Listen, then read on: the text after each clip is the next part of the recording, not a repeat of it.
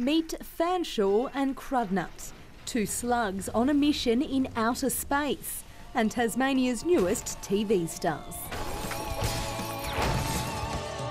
Hobart company Blue Rocket has teamed up with Beyond International and India's Kriya Infotainment to create the feature telemovie and 52-episode children's TV series, making it the largest volume show ever produced in Tasmania.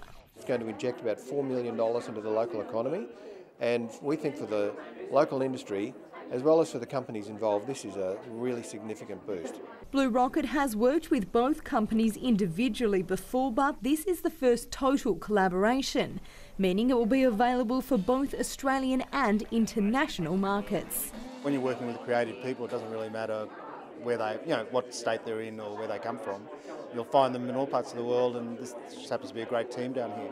You might think that a show of this volume would be produced out of a huge, big, flashy TV studio, where in fact for this show, half of the work done is right here in an attic in Salamanca Place.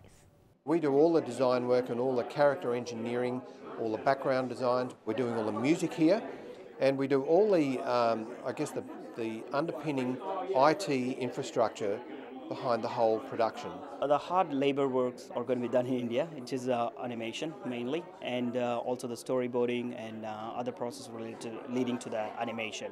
And the quirky show promises to be a hit. How could slugs in outer space not be the most epic thing you have ever seen, really? Fanshaw and Crudnut will air here on the 9 network in 2017. Georgia Love, Win News.